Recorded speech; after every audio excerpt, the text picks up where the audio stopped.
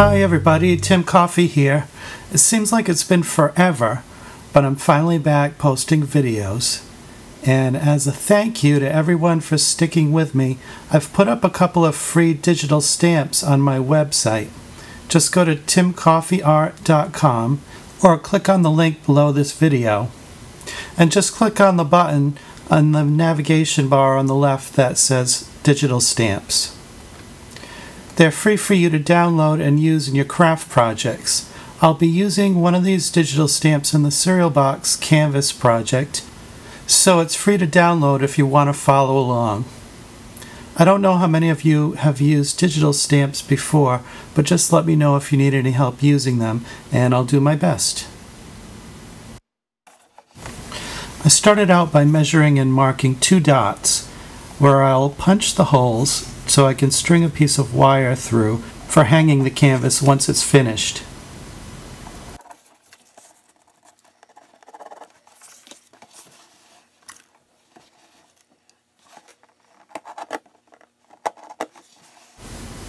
You can place the holes about 1.5 inches or so from the edge and a few inches down from the top of the box.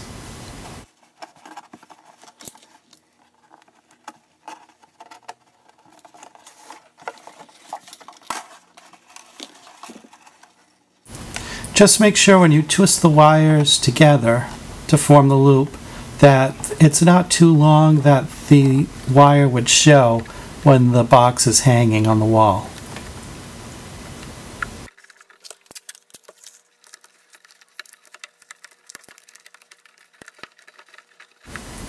I wrapped a piece of masking tape around the ends of the wires to hold them in place and also so I don't poke myself with them. I closed the box and hot glued the top closed.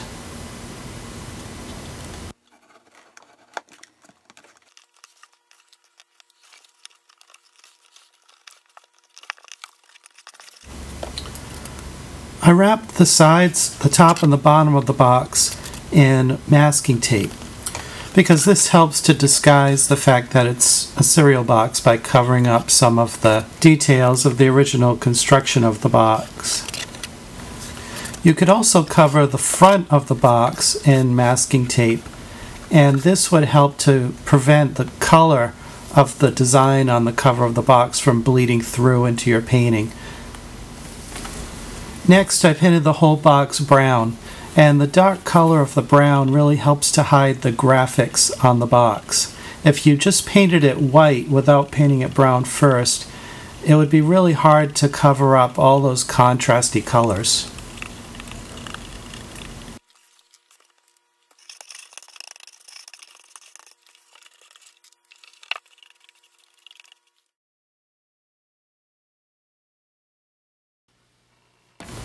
Next, I used white acrylic gesso and I covered the whole box again. And this final step is what makes it look like a blank canvas.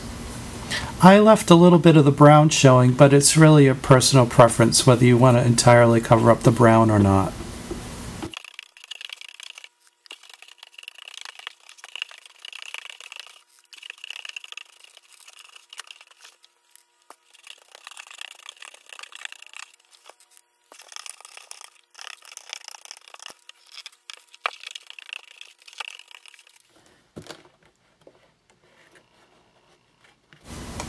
Another option is to paint the canvas black, and on this canvas I did cover the entire front of the box in the masking tape, and you can see the texture that the masking tape gives. Or you could even turn the whole box inside out and glue it back together. So thanks for joining me, and I'll see you next time.